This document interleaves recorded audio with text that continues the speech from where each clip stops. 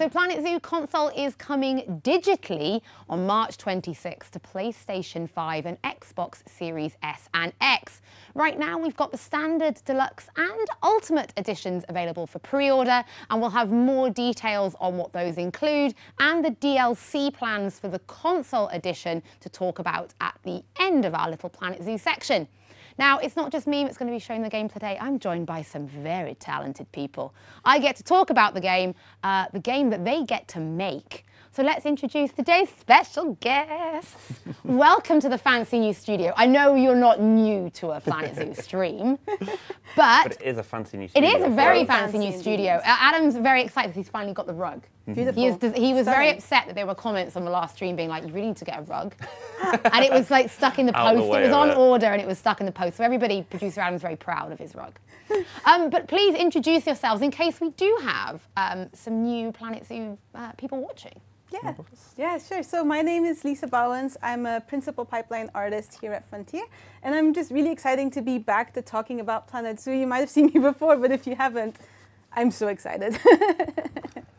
Yeah, and I'm James Lockett. I'm the engineering lead. Shall we look at some gameplay then? This is currently running on Xbox Series X. So for those people at home wondering if the buttons didn't give it away, it's definitely on PlayStation. This is Xbox Series X. Now, if you're a Planet Zoo fan, you will have played this level yourself, you've played this scenario, but we're going to assume that maybe we've got people watching that aren't existing Planet Zoo fans. So what we're going to do today is while those who are already fans are having a look at how things run on console, and this is a work in progress build, this is not the final gameplay, and the team are squashing bugs and getting things ready for launch like troopers. But why don't we talk a little bit about what Planet Zoo is and how it works for maybe some of the new people. Yes, if you're not familiar with Planet Zoo, it's really all about giving you all the tools that you need to be able to create your dream zoo, whatever that looks like. So we like to say limitless creativity and also real authenticity of the animals. All the animals look absolutely gorgeous. I might be a bit biased, but that's okay.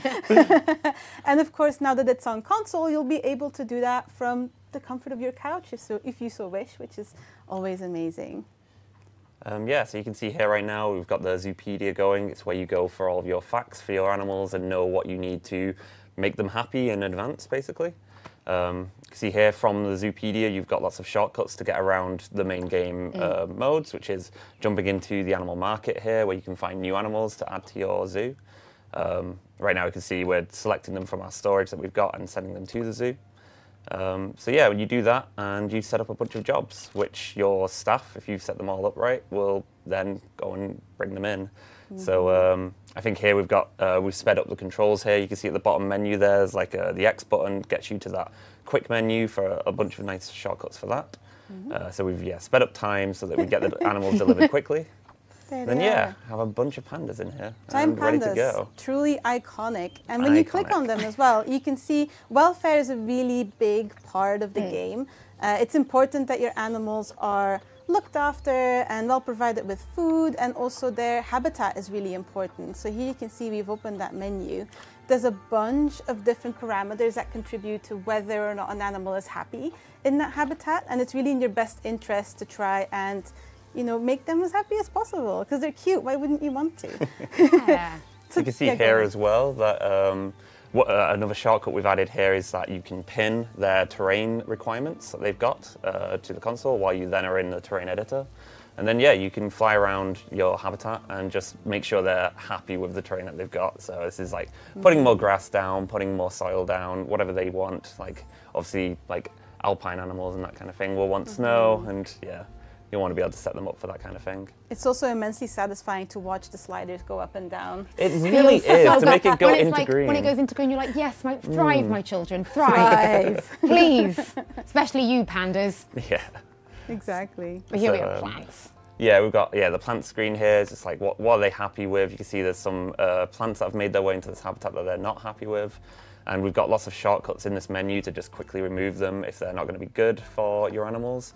They can handle a little bit of things that they don't like, but you know, it's like you always want to aim for the optimal every time, right? We want happy animals. Yeah. Yeah, and to be that way, they have to be as close to their natural environment as possible. So that's why you can use a bunch of the filters to be able to get as close as possible to the biome or the continent that your animal is from, and get all those plants in that they're used to seeing and they'll enjoy having in their habitat. Mm-hmm. That makes a lot of sense, because this is actually product manager Tom, who was on the live stream last month. This is actually his gameplay, so if anyone likes to think, do you guys get to play video games at work?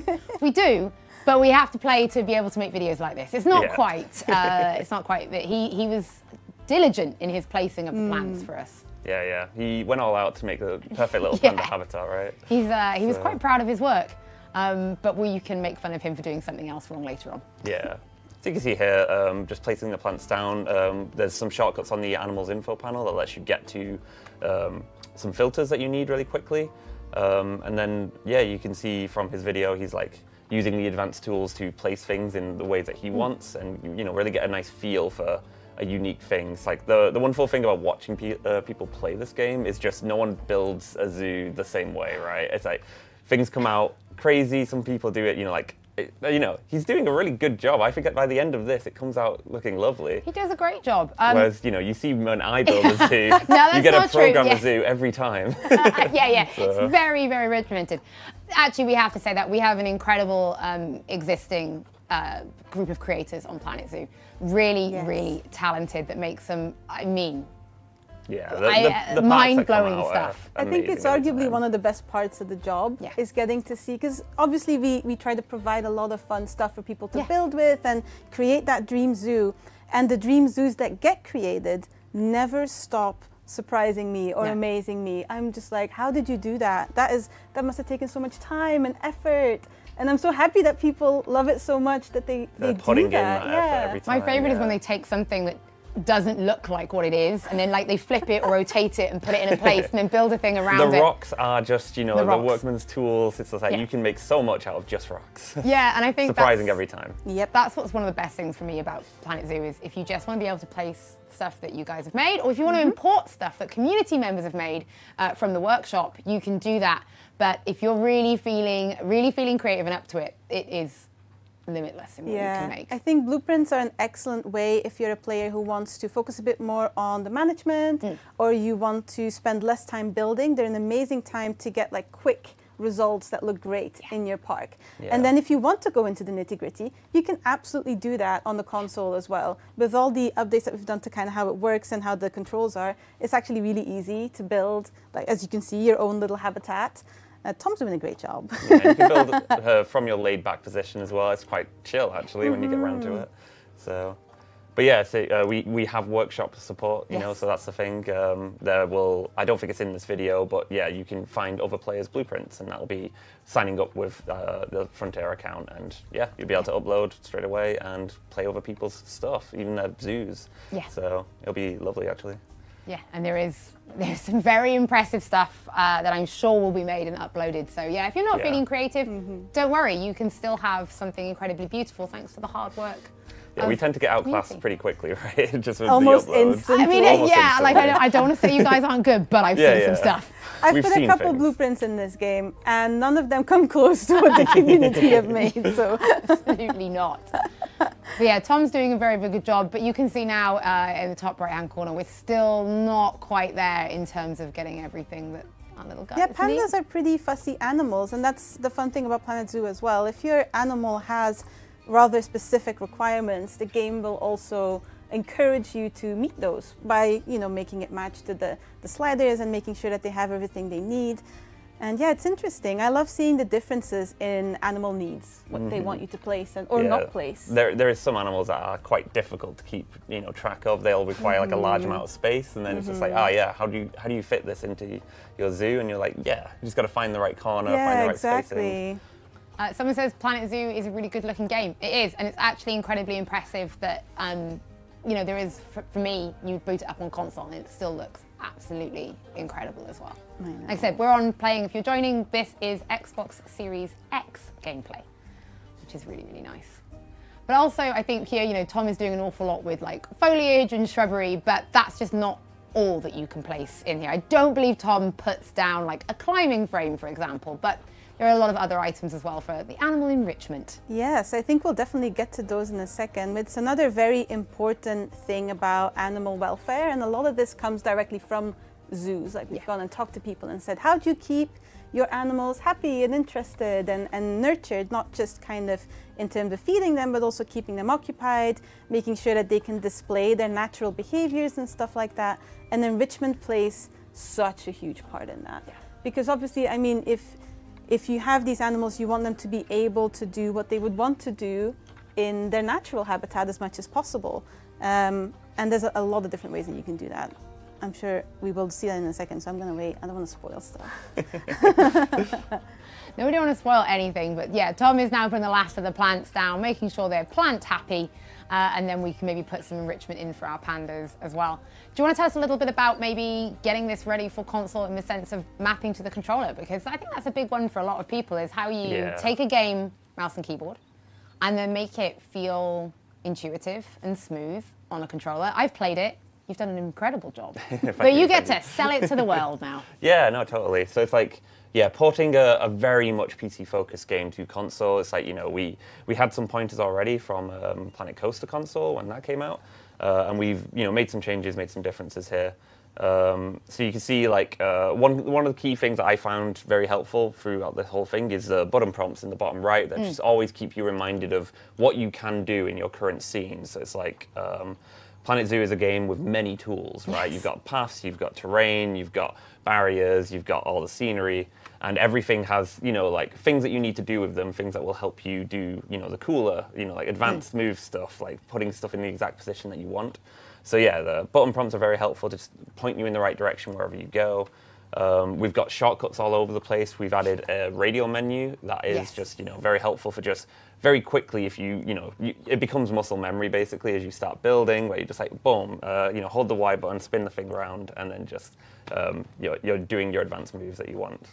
And then, yeah, it's just like, it's a bit hard, you know, mapping so many keys that you have on a keyboard and mouse. But yeah, as you're thinking about it with this, but it does just become quite, quick, quite, you know, like I said, muscle memory is like the key thing. And and as you can see here, Tom's been just whizzing around doing all of this, and there's no slowing him down. No, so. Getting all the enrichment in now. And yeah, we're up to the enrichment. Then making him happy. Look at him, he's gone for a swim. But like you said, this is all about, you know, it's not just a game about building. It is about kind of learning about animals, it is about their welfare, and it's about their happiness. And for that, they've got to be entertained. Yeah, I mean, we play games. They want to play with things. They want to sniff boxes and food. It's really important. Now, Tom did say to mention that he forgot that he could build them a little climbing frame. So he said, please tell everyone I'm sorry I didn't build them a climbing frame. Yes, of course you can. And you can build it both piece by piece if you want to use all those advanced controls to place your assets, or you can also use one of our blueprints or one of the workshop blueprints. Exactly. So many different ways. So we're going back into some of the management stuff now. So we've done a fair bit of building, a little bit of creating, just the surface level. Now we're doing the work zone stuff. Again, Tom said he panicked and just grabbed some work zones. But this is part of the management of the game, right? We're putting Tom on blast here. He's chosen to not be here to defend himself, Tom. I know you're watching this. I'm sorry. But yeah, the work zone system you can see there is all part of our like overhaul of some UI screens. I'll let you do the similar things that you could do in Planet Zoo. And yeah, it's like staff management is a key point, making sure they do things efficiently. Putting Tom on blast again, like certainly his work zone will have them spread out over the map. And it's just like, yeah, you know, you want to build your work zones condensed and, you know, make sure they're the amount they have to walk between everything they want to do is short. But, you know, it's all part of the experimentation and figuring out what works. Yep, and we're keeping the animals happy, but we've got to keep the guests happy too. So it is not just about building the environments for our animals to thrive in. You've actually got to build a successful zoo. Yeah, and to get that, we're trying to feed people. We've got the lovely Chief Bee from the Gulpy, who any of our Planco people should recognise. They will not go hungry. They will not go or thirsty. But yeah. Tom's doing, fair play to Tom, actually. I feel really bad for bad-mouthing him. I'm sorry, Tom. You've done a great job, You've done a great job, and the pandas are happy, which is what we wanted. Exactly. But yeah, you can see him using our browser system at the bottom there, going through the sub-menus, which just helps you get to things that you want quickly and easily. There's filters on there which you can get to pretty quickly, which just allow you to even quicker get through the sheer number of items you have on offer in Planet Zoo. There's just, yeah, so many things to place down at any point, and also adding your blueprints to that list allows you to just see something that looks pretty very quickly, and you're like, oh, you know, that'll do. I really recommend using the filters, and it's really intuitive to get there on the controller as well, just to be able to quickly toggle things on and off. Because there's so much stuff in the game, I find it a really easy way to get exactly to what I need, compared to just trawling the menu. Yeah, I think Tom was just sort of duplicating stuff and dropping it down, and you've done an incredible job of making this feel comfortable on the controller. You can see then we're putting down some educational material now. Yeah, more stuff to make the guests happy, basically. It's like part of the zoo experience is teaching people about why animals need to be protected and what we can do to conserve them, and this is sort of like how we represent this in our game. And it ties back into the management and simulation as well, because the more educated your guests are, the happier they will be, and the more money they will put in that shiny rotating donation box for you. And those pandas got to eat. The pandas got to eat. And they do eat a lot. They do eat a lot. This is actually one of our favourite things here at Frontier, is when we are working on Planet Zoo, we always have the meetings where we, see the animals, and we always get like animal facts. Oh, the animal fact time and is so good. Like it's basically an excuse for us all to send really cute animal pictures back and forth, mostly during an entire meeting, and it is usually just positive vibes only. It's really nice, actually. Learned quite a lot about animals by working on Planet Zoo. I know, and it's hard to be upset when you're looking at them. You're just saying, "Aw." Yeah, look at them. You can see here from this map, it's pretty dense. It's pretty full of people.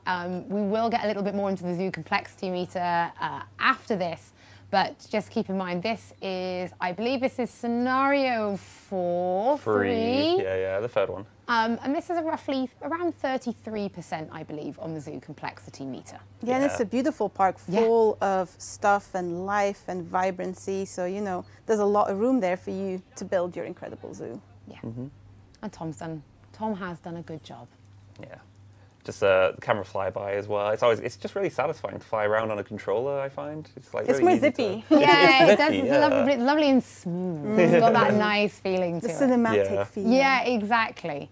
And obviously we've got tools in there to help people, take beautiful pictures and clips as well. All of the same, screenshot functionality, and the cinematic camera editor is just like really fun to make a little flyby basically and just watch it zoom around. So, yeah, there you go. That is a little look at the gameplay, which I really appreciate you guys taking us through it. Now, we'll have some information about the DLC. Now, obviously, we've released quite a number of DLCs on PC, but we have got the DLCs coming to console as well. So let's go through what we've got. So coming up on launch day, we will have 2 of the DLC packs available. So we will have the North America Animal Pack and the Europe Pack available as a bundle, or to buy separately on launch day, which will be March 26. Now, if you do get the Ultimate Edition, which contains the Season Pass, you will have these unlocked automatically. Now, we did speak a little bit about the zoo complexity meter. So what we're going to do, since we've just mentioned the Europe Pack, we're going to show you a little bit of footage from the scenario in the Europe Pack to give you an idea of how the zoo complexity meter kind of evolves and what it's capable of. So let's play that footage. It's about a minute of footage, and it's worth saying this is about 50%. Yeah, this is just over 50% this one. I think we have a screenshot of it later on. Yes. Just the bar in the menu that tells you this. There is a UI that tells you this as you're getting close to the limit. But as you can see, it's just like we can build really dense parks on console just fine. Yeah. And there is so much more, there's lots of space here to build into, and it's encouraged on this scenario because you've got to do quite a bit. So. Yeah, I think the big thing from the community was like, someone was like, can you give us a number? And like, we can't. It's the complexity meter for a reason. It is quite complex. Yeah, this is the thing. It's like, trees cost a certain amount, that kind of thing, but like animals and their habitats, they vary differently on how much memory they're using, this kind of thing. So we have limits for a reason to not crash, that kind of stuff. Much like in real life, there's a lot of complex underlying factors there that will contribute. Waiting to slide that in. Yeah, wait to slide that in. But you can see, like we said, there's so much space here, and you're only at 55%. There's so much you can build here. Yeah. So while we can't give you exact numbers because it's too complex, we can reassure you that there is lots of room for building, even with the zoo complexity meter. In fact, fact, do we have a little screenshot, I think, of the of what you see? So this is what you'll see in game. So you can go into the menu. Yeah, go in the menu to check it on there. And like I said, you have some little in-world pop-ups when you're getting close to the limit, and then it'll, stay up to remind you if you're getting close. Yeah, you will no longer be able to add anything else, and animals will stop breeding, for example. But yeah, that was the Europe pack scenario is only 55, and I think when you do that fly through, you're like, there's a lot of detail in there. There's so much there. There's a lot of detail in that one. Right, we also said at the end of this we would talk a little bit about the different editions that are available for pre-order and the DLC, so I am going to take you through that. So first of all, we do have the standard edition because Planet Zoo Console Edition is coming March 26th digitally to PlayStation 5 and Xbox Series S and X. Now, the standard edition, which is available for pre-order, includes the base game, and then you have the option to pick up DLC packs or DLC bundles like the North America Animal Pack and Europe Pack bundle as you wish. We also have the Deluxe Edition available for pre-order, which is the base game, and it also comes with the Wetlands Animal Pack and the Southeast Asia DLC pack. Now, while you won't be able to buy those two pieces of DLC separately, they're in the Deluxe Edition, if you buy the Standard Edition, you can upgrade to the Deluxe Edition to be able to pick up those packs. And then there's the Ultimate Edition, which is the base game, the Wetlands Animal Pack, the Southeast Asia Animal Pack, and the Season Pass, which just gives you automatic access to the 14 additional DLC packs. Also for the DLC, we did mention that alongside the Standard, Deluxe and Ultimate, we'll be launching 2 of the DLC packs at the same time, either in a bundle or by themselves, and that is the North American Animal Pack and the Europe Pack, of course, which will be included in the Ultimate Edition and available to buy separately or stand alone.